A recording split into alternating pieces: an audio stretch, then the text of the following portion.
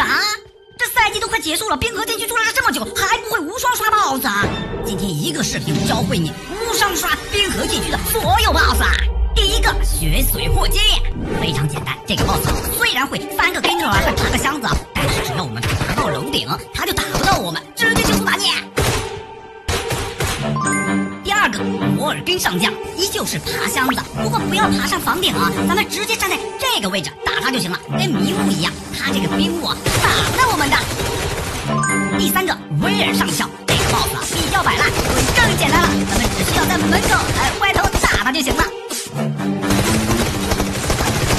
第四个哈顿中将，咱们只需要爬上这个箱子，然后开枪把 BOSS 吸引过来，就可以在上面不仅可以防止被闪啊，还能直接打他的头。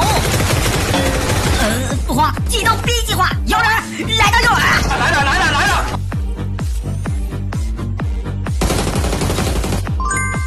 最后一个蝴蝶刀的拥有者托雷斯怀特，他只会在倒计时12分钟的时候会从天而降，我们只需要站在远一点的地方就可以无伤速刷。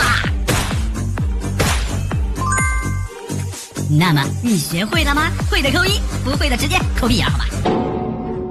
搞笑，我是认真的，我是大师兄，点个关注吧。